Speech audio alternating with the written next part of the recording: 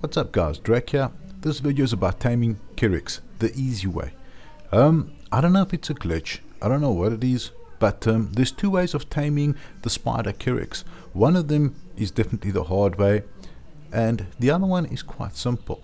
Let's get started with the simple and easy way of taming Kirix, and I'll show you both just to compare the two beasts and see if there's any differences in them whatsoever, but there isn't. Right, let's get started. Right, so first of all, on the map, the big Kirix is on the left hand side, the hard one.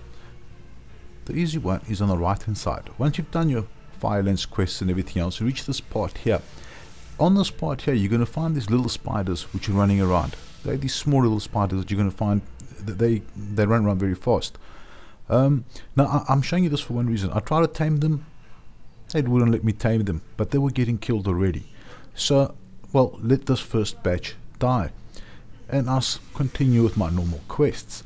Now take a look what happens on the second batch of little spiders that comes running up towards you, and voila, it's exactly the same little spiders. They came running this time, and try to tame one of them, and believe it or not guys, it's tameable.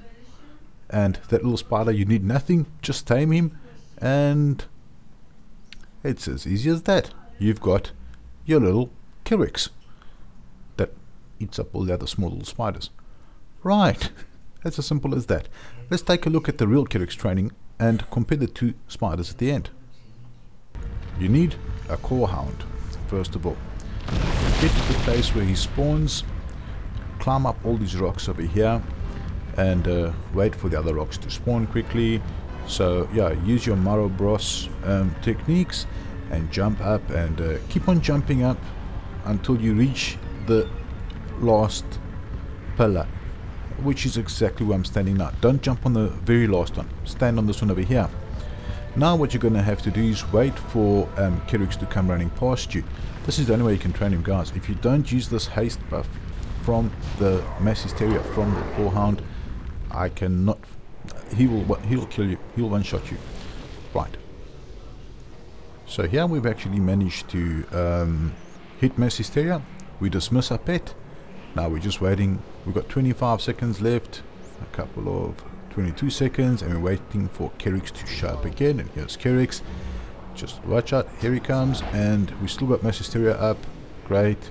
Start taming him, and before he attacks you, he becomes yours.